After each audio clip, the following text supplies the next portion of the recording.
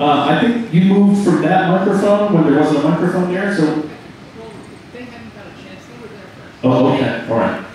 All right, so you might have kind of answered this question already, but are you committed to the cruise format? And has there been analysis of like a stable, round, foundational sort of event?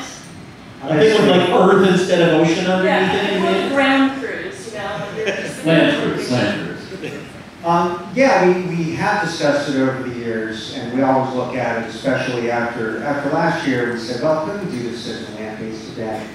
And it could be possible, but it would be tremendously difficult, in part because we've been doing this since 2011, and the events, the logistics, the culture, everything is key to this unique environment that we have. And you look at, there are so many events out there, how could we recreate that without all of these elements? And we think there could be a possibility, but it comes down to venue and just the difficulty of doing it. And to do that, we would have to be doing that, inventing this new thing, whose financial model and programming model would be totally new while we're still running our full event. And we don't have a tremendous staff. We're a very small organization. You hesitate sometimes to year-round. Right. It's almost funny to call us a company. You know, like we're put everybody in one room to have dinner over a small table. So it's absolutely something we're always looking at. We think could be cool, and maybe there is a day where we can pull it off.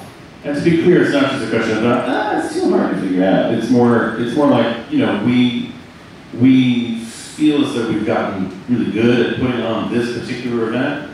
And for us to switch to a different kind of event that is so fundamentally different, whether it's something that takes place on land over the course of a long weekend, say, or even just going to a different shaped or sized ship or a different cruise line, it's enough of a change that we would want to do that in a very considered and careful way so that we were able to offer something that was good. And that feels like this experience. That feels like this, yeah.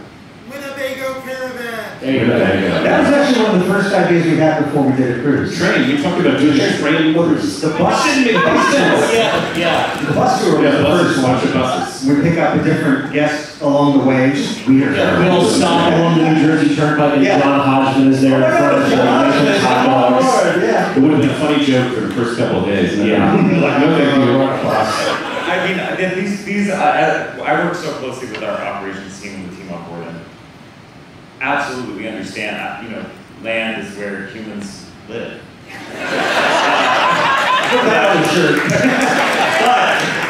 But so much of what makes this special is that there are over 800 crew on this ship, plus the 120 that we bring, and from the custom cakes to the twice daily room service to the fact that there's an all-inclusive food option on these Home America ships that actually doesn't taste like bad, it tastes great.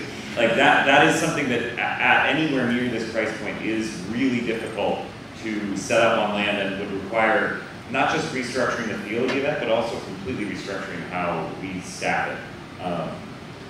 And so it would be quite difficult. But I do like the idea, and I hope we are able to do it one day. I really do like the idea.